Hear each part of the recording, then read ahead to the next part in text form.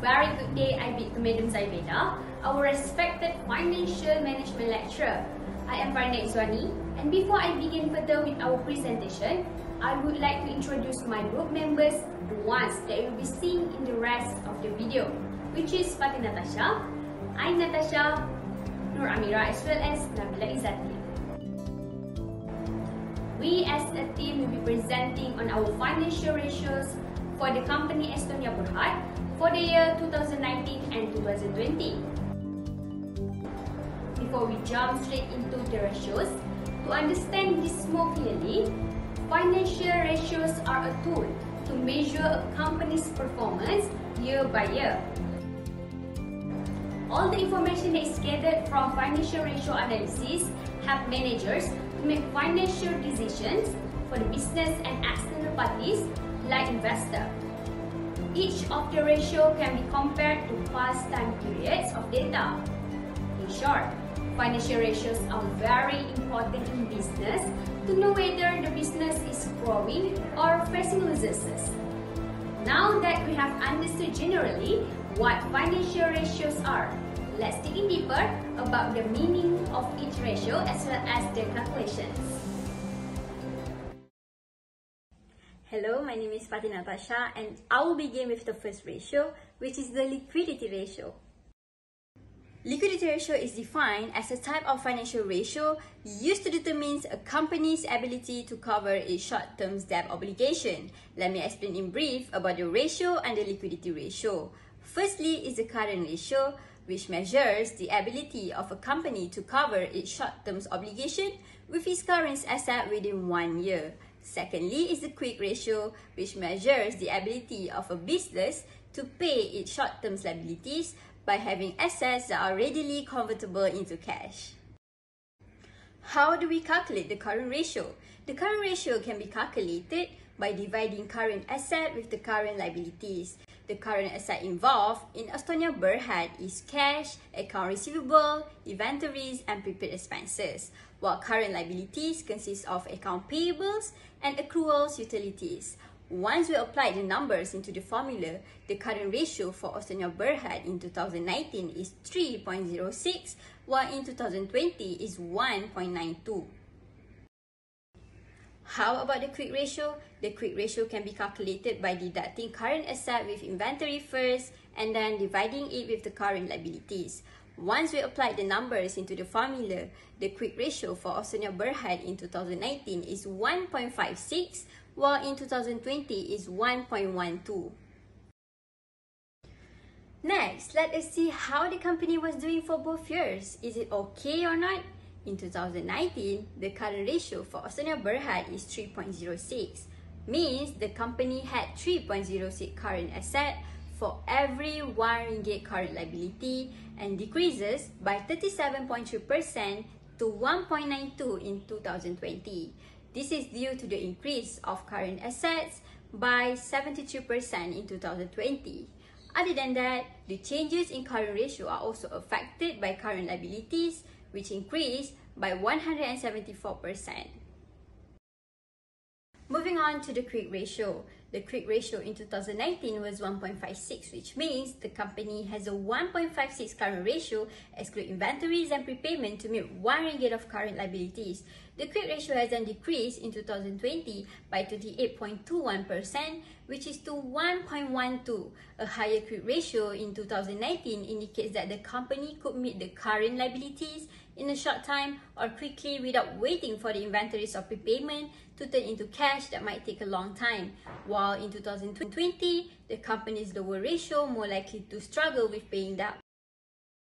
Hello, my name is Ain Natasya, and I'll be explaining about the second ratio, which is activity ratio. Activity ratio is a ratio that specifies if a firm is utilizing its available resources efficiently in order to generate sales.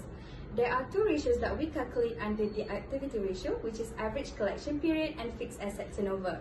In simple words, average collection period is a ratio that determines the average length of time that a firm takes in order to collect payment that its client owe in terms of account receivable, while fixed asset turnover is a ratio that determines the efficiency of a firm in utilizing its plant and machinery in order to generate goods for sales. In order to calculate this ratio, the formula that we need to use for average collection period is account receivable divided by credit sales and multiplied by 360 days. After applying the amount from Astonia Berhad income statement, the average collection period for the year 2019 is 29 days, while 49 days for the year 2020. On the other hand, the formula for fixed asset turnover is net sales divided by net fixed asset. After applying the amount to this formula, the fixed asset turnover for the year 2019 is 9.10 times, while for the year 2020, it is 8.41 times. But what does this calculation mean? Let's reveal the meaning behind these ratios that we calculated. As we can see, the average collection period for Astonia Berhad as of the year 2019 is 29 days, but for the year 2020, it increased drastically to 49 days, which means that Astonia Berhad took more time to collect its payment from its client, which is a negative sign for the company. On the other hand, the fixed asset turnover for the year 2019 is 9.10 times, which means that for every 1 ringgit invested by Astonia Berhad in fixed asset, a total of 9 ringgit and 10 cents is earned. While for the year 2020, the fixed asset turnover is 8.41 times, which means that for every 1 ringgit invested by Astonia Berhad in fixed asset, a total of 8 ringgit and 41 cents is earned. This shows that moving on to the year 2020, Astonia Berhad became less efficient in utilizing its plant and machinery in order to generate goods for sales. Moving on, hi, my name is Amiera Taufiq and I will continue the presentation with the third ratio, which is leverage ratio. Leverage ratio is one of the financial measurements that look at how much capital come in the form of debt or the ability of the company to meet its financial obligation. Total debt ratio, which is to measure a company's total liabilities compared to its asset. Second, time interest earned ratio, which is to measure a company to meet its debt obligation based on its current income. First, the formula to calculate total debt ratio is total liabilities divided by total asset and times by 100%. The total liabilities involved in Astonia Berhad are account payable, accrual utilities, and long-term debt, while assets involve cash, account receivable, inventory, prepaid expenses, and net plant and equipment. Once we apply the numbers into the formula, the total debt ratio for Astonia Berhad in 2019 is 45%, while in 2020 is 59%. Time interest earned ratio is calculated by earning before interest and taxes divided by interest expenses. Once we apply the numbers into the formula, time interest earned ratio is 26.2 times.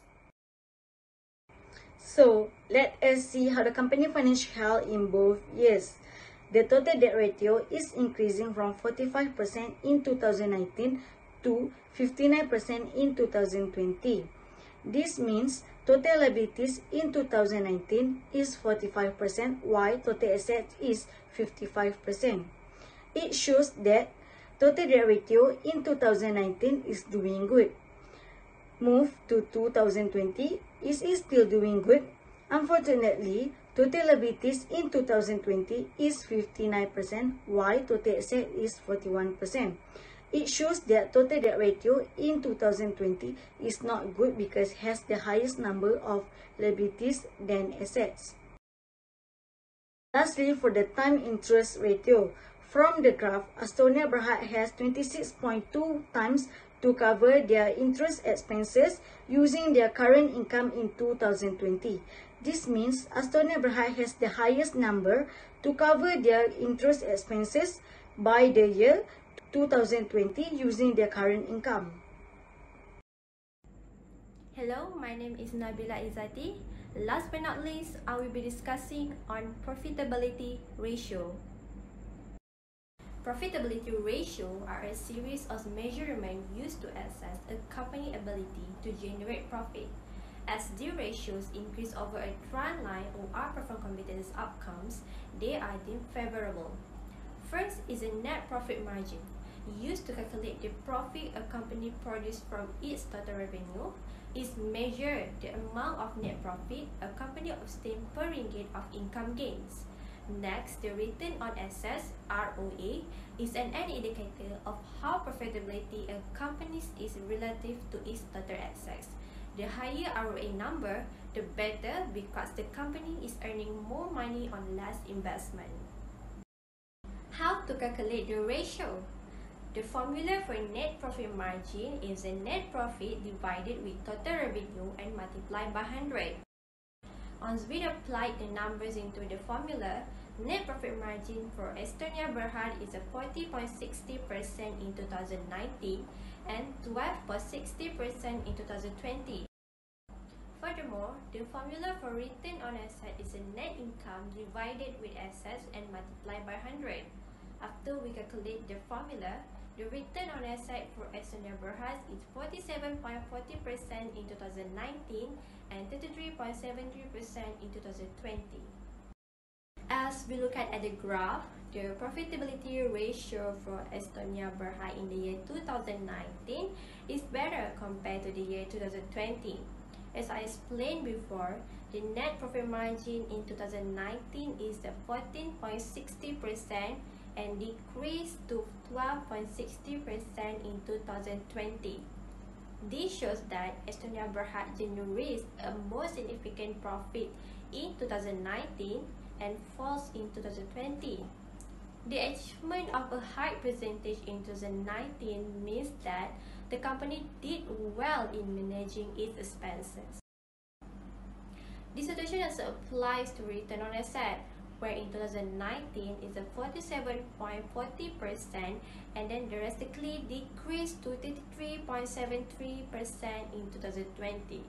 This indicates that Astonia Berhad used the asset efficiently in 2019 compared with 2020 to generate more profit for distribution to the equity holders and internal sources.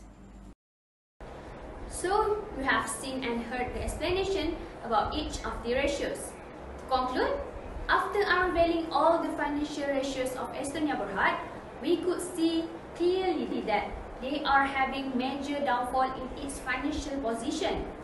Comparing all the ratios between the year 2019 and 2020, we noticed that moving on to the year 2020, Astonia Berhad became less efficient, not only in utilizing its resources but as well as maintaining its debt and equity. Astonia Berhad is losing its financial stability, and this is a pretty bad sign for the company in order for them to sustain in a foreseeable future.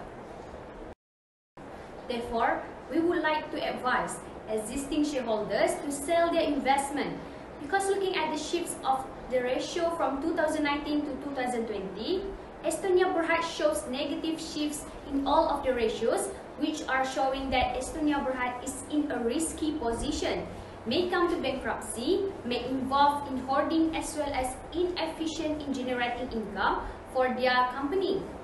We would also advise potential investors to not invest in Astonia Berhad, as this company has a risky future which may not benefit the investors but the other way around. If Astonia Berhad do not strategize and take proper action from now, they may lose their existing investors and maybe even lose their company. That's all from us for this financial ratio analysis. Thank you for your time and attention.